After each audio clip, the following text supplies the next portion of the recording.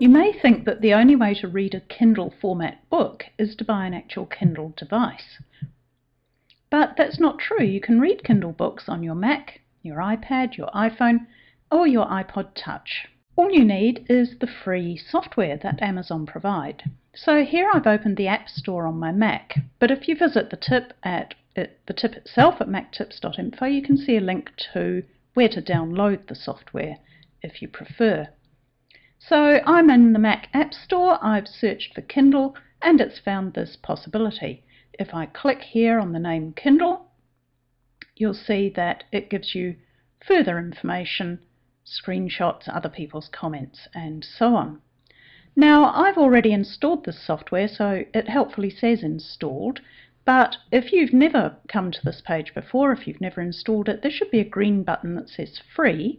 And when you click on that green button that says free, it should give you the opportunity to download, buy, or install the software. The software is free, so when they say buy, they don't actually mean handing over any money. So I clicked that link, I downloaded the software. Now I'm going to quit the App Store, and instead I'm going to come to the Finder. And here's the software that downloaded.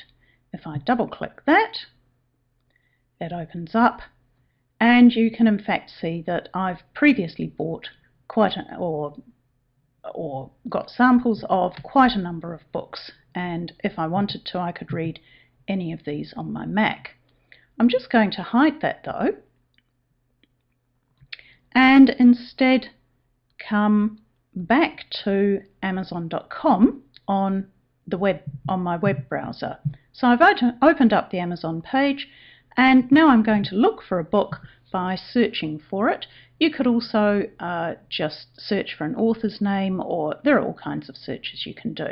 I might restrict that to the Kindle store perhaps, and I want to search for 22 Tempting Time Savers for Mac Users, a book I can heartily recommend. So we'll search for that one. And here it is, it's found it. So let's click on that. I just need to scroll to the right a little bit. Now, once you've read everything there is to read and you've had a good look at this book, you can decide to do a couple of things. One would be to try it for free.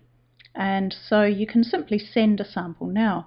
I happen to have a number of devices registered with Amazon, and so I can choose which device I'll send it to. I don't have this book on my Mac, so I'll select Miraz's Kindle for Mac and choose Send Sample Now. Before I do that though, I'll draw to your attention that I could also buy the book, give it as a gift, or add it to my wish list. However, let's send a sample now. So Amazon takes a moment or two. Sending the sample doesn't cost you anything, and it tells me here it's being sent free of charge to my Kindle for Mac.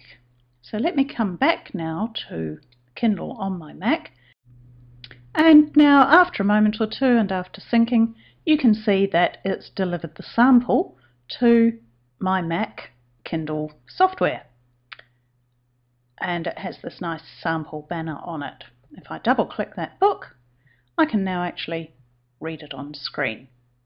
Click the arrows here and away you go. Now the sample of a book is just the first amount of it. The amount that you get depends on how long the book itself is. I'll click Library to go back there. Now this works in the same way on your iPad, iPod Touch or iPhone, because you can send a book or a sample of a book to any of those devices, and in fact you can read the same book on more than one device. So I hope you'll take a look at 22 Tempting Time Savers for Mac users by using the free software on one of your Apple gadgets. Do remember to look at the tip itself at the Mac Tips archive, where I give you some extra links and some extra information.